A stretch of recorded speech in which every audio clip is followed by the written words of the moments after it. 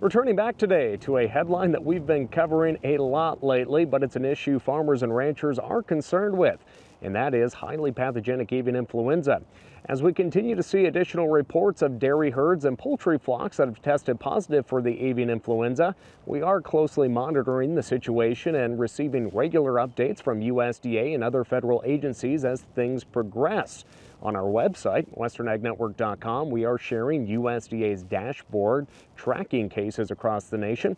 Now, this page will continue to be updated with the most recent news and action items. And as of this broadcast, livestock infected with avian influenza has only been identified in 16 dairy herds in 6 states. And so far, officials are not putting mandatory quarantines around dairies with positive cases, nor are there any plans to depopulate dairy cattle. USDA APHIS explains why.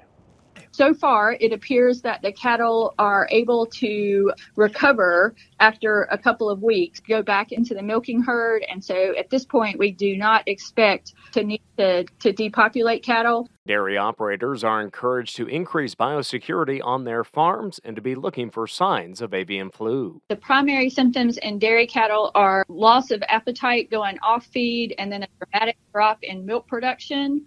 And some of the cattle occasionally showed a slight fever.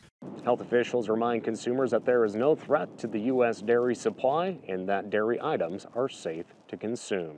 For more details as we continue to track avian influenza, visit westernagnetwork.com.